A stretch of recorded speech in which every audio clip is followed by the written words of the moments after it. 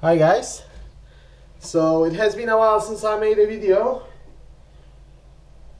and today I'm gonna make a colubrid video. Let's see how we can do this. My intention is to feed them some interesting prey items. Let's try this.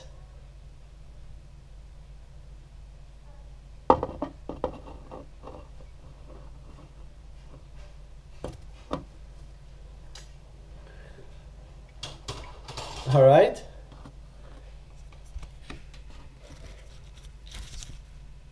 So that's a rat's leg. I sometimes cut the front legs of the rats that I give to my other animals so that they swallow easier if the prey item is too big. And in this case, I gave it to this little pied-sided blood red corn snake that I have.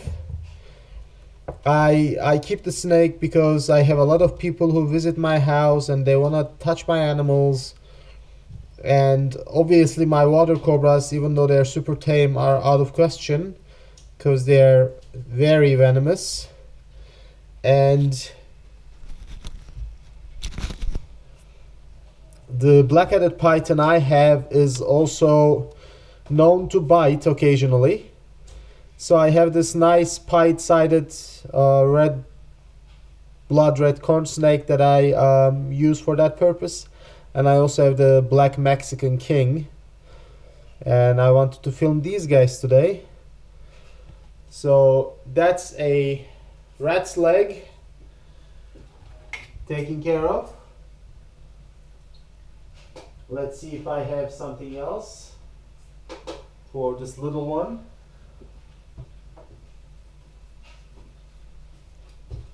Ah.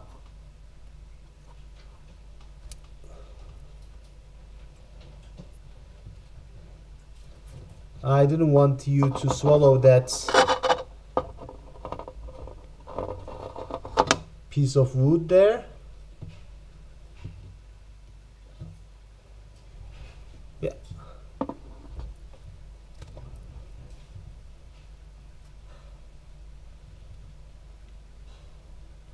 I almost got it, but it's not gonna happen, I think. Oh well, she can handle that. Oh well, he can pass that through. So let's give him something else. That was, I don't know how much you guys have seen with the GoPro, but that was a mouse pink. And he's gonna eat that next. Alright, I'll leave you guys be with the snake as I do some other things.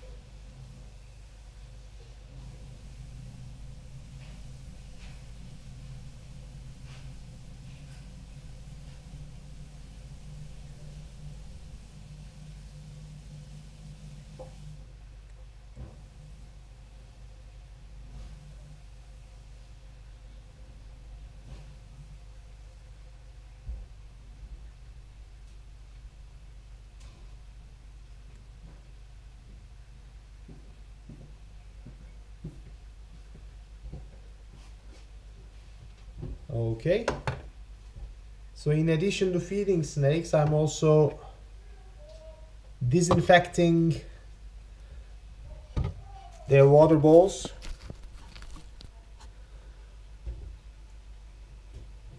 but she seems to be doing a good job with this.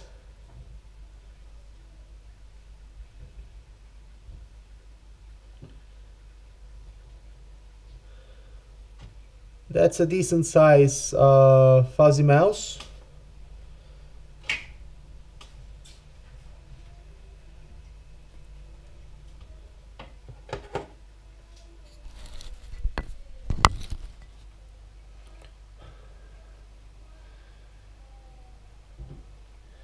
That she's doing a good job with.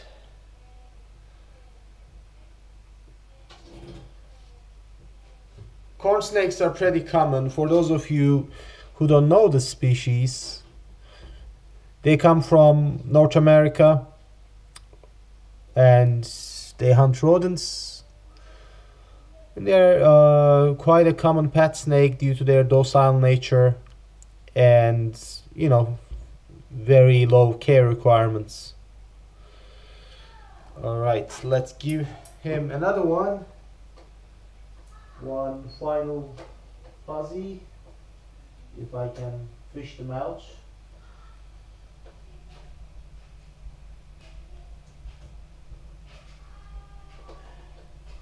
Alright. She's getting close to the GoPro. Well, he is, sorry. There you go. Here's another one. Whoa!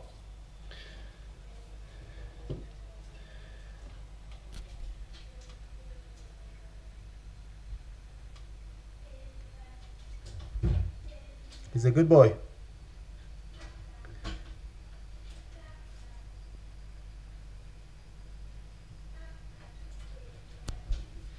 Let's do this.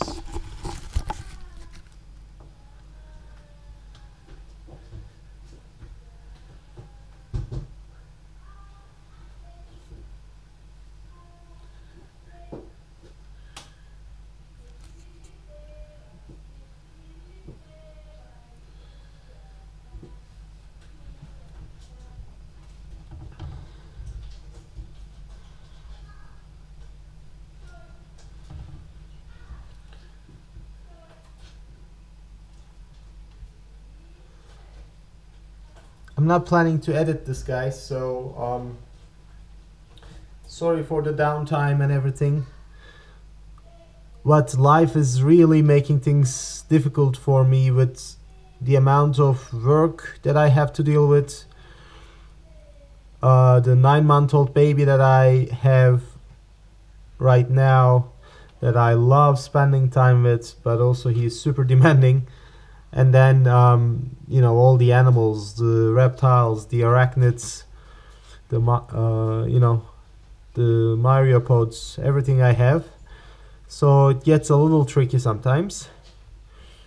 So please bear with me as we do a transfer from one cage to another. There we go. Here we are with our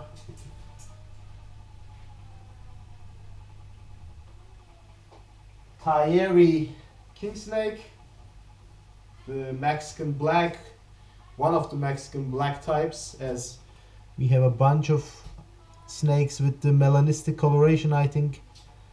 This is a kingsnake. Let's see if we can get him to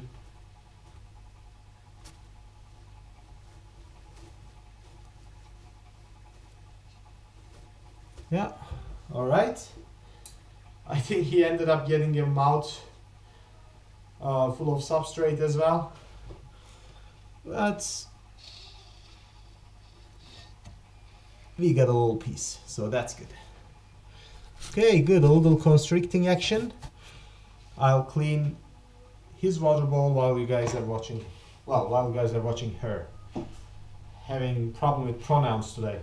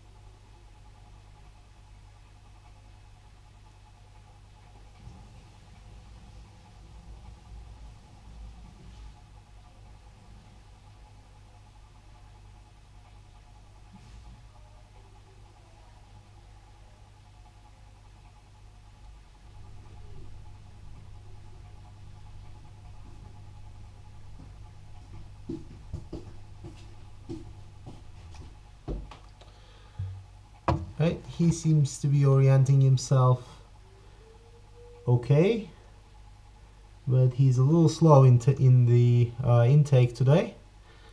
It's probably because of the mouthful of wood that I made her, God,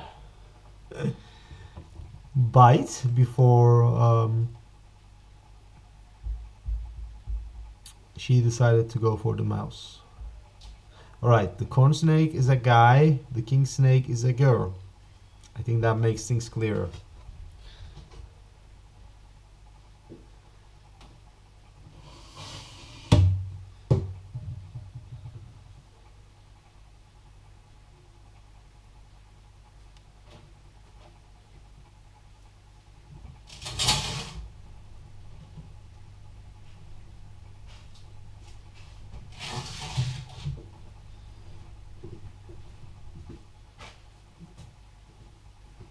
Yeah, as I said, compared to other keepers, I'm a little lazy when it comes to water dishes.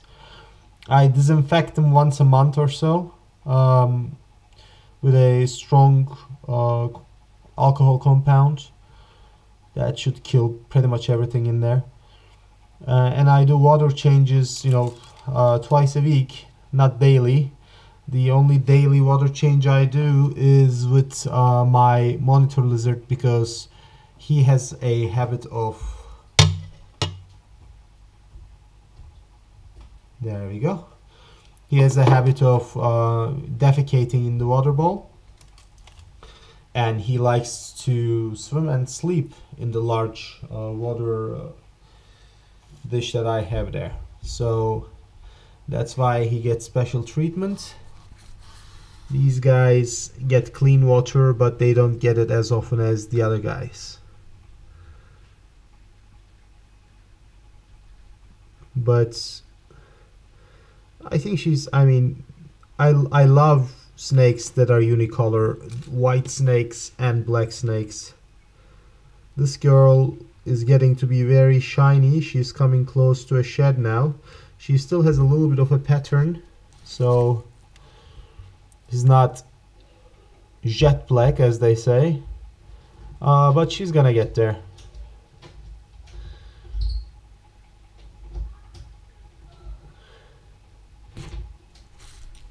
There we go.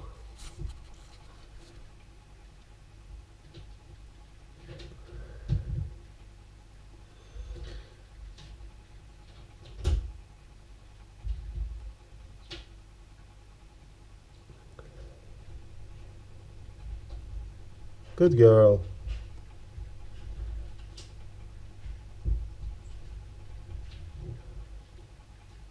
Alright guys, I guess this is enough. I will try to make hopefully another video next week of the various arachnids that I have. And I managed to get my green tree pythons to breed, so hopefully if we have eggs or whatever, I will update you on those. And then I'm trying to get the water corbus to breed. So let's see what happens this season.